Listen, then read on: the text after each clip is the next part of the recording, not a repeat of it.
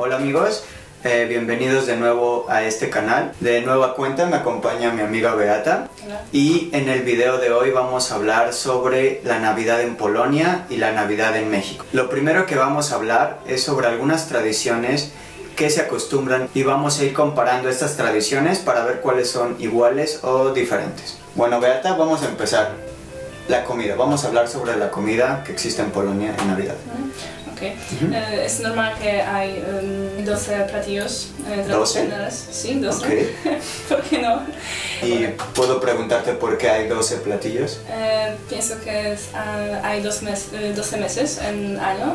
Okay. Y cada platillo que probarás durante la noche vieja te dará la felicidad en cada mes del año que viene.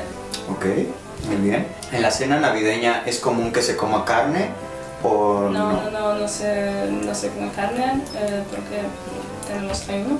¿Ayuno? Ok. ¿Y qué comen? Solo pescado. Por ejemplo, barszcz, pierogi, kutia, śledzie. Ok, ¿cuáles son tus 3 platillos favoritos? Mis favoritos son karp, barszcz y śledzie. Ok, bien. ¿También tienen algunos postres tradicionales? Tenemos, por ejemplo, makowiec o piernik.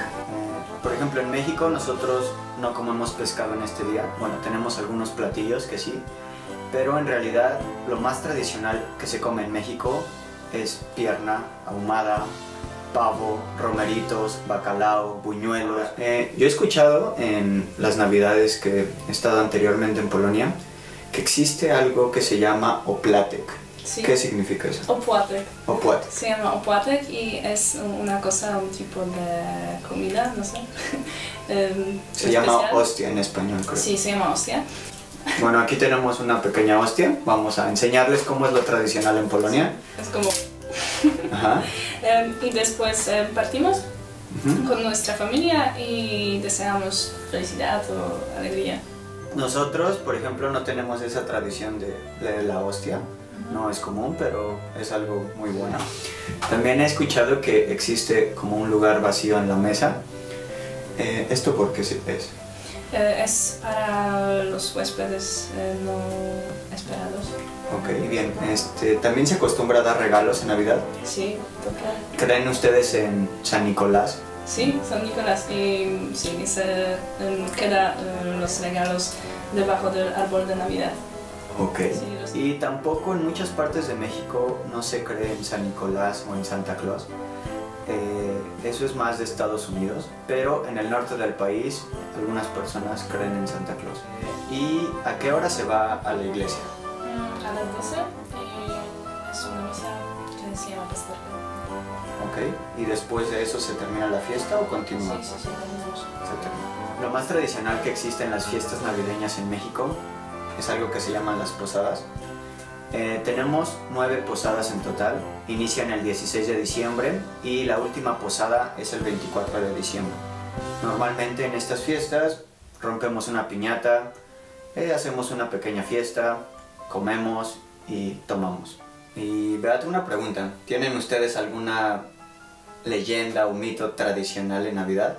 Sí, pienso que tenemos. ¿Cuál es? Creemos que durante la noche vieja los animales pueden hablar.